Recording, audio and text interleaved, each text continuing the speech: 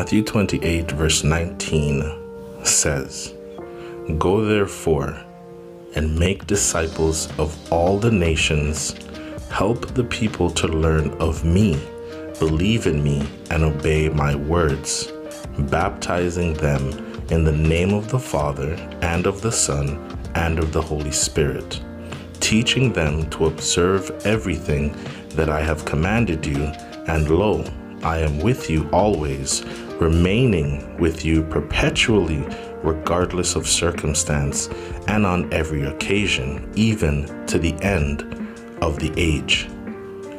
You know who said these words? Jesus Christ himself. He said these words. Go out and and make disciples of all the nations. So in order for us to do that, we first must also be disciples. Okay? That is what we are here for. That is what we're called for. We're called for discipleship. Okay? Which is why I say I am not a Christian anymore. I am a disciple, because I believe that being a Christian, that's just a stepping stone to becoming a disciple, which is what Christ called us to be. Christians celebrate Christmas, a day that has nothing to do with Jesus Christ. Christians send their kids out dressed up in costumes for Halloween.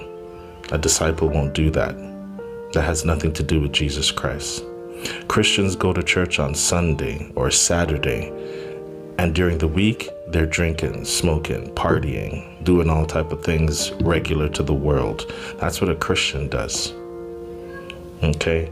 Now, I'm not saying that there aren't some Christians out there who, do the best, who don't do those things. But that is what today's Christian, the average Christian today, does. They're not about Jesus 7 days a week, 24/7s. Discipleship. A disciple is about Jesus 7 days a week, 24 hours a day. That's the difference.